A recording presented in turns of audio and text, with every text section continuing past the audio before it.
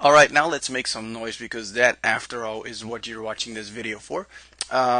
When you come over to your browser and open up where it says lessons. Now, this is not the lessons that you're watching right now. This is what comes with Ableton standard. And then under lessons, it says samples. Now, twirl that open, and it gives you a bunch of samples that you can use to make some noise with. Now, when you click them, it will preview the samples so you can listen to them before you use them in your song. So when I click it, right now you don't hear anything, but if you go down here, you can see there's already a waveform loaded that's connected with this sample, and as soon as you click the little headphone here, it will play that for you. Now, you don't have to always click the headphone buttons. As soon as it's turned on, it keeps going, and you can click on another one to see what they sound like. Well, most of these are not very well sounding, so I recommend buying some loops from either loopmasters.com or vengeancesound.de. The latter one would be best if you're into like electronic music. But let's go down and find hiphop.wave and drag that over to your audio track here. When you open Ableton and make a new project, it already has one audio track and one MIDI track.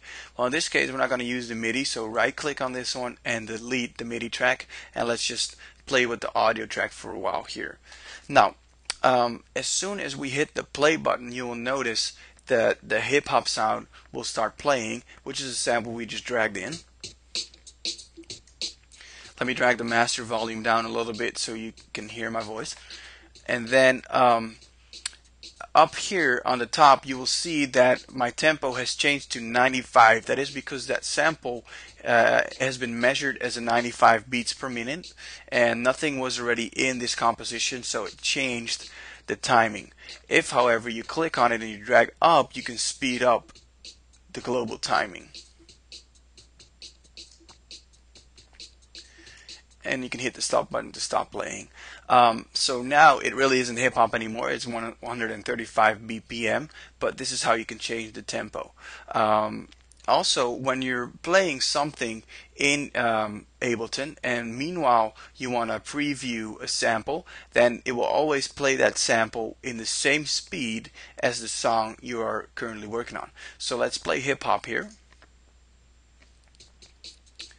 And let's scroll down to where it says shaker.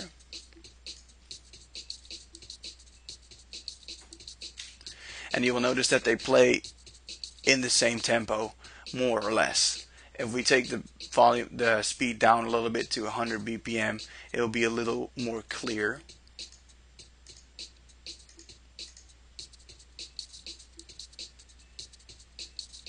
Well, they don't really go well together, but that is how you drag samples in to and turn them into clips and preview samples at the same speed.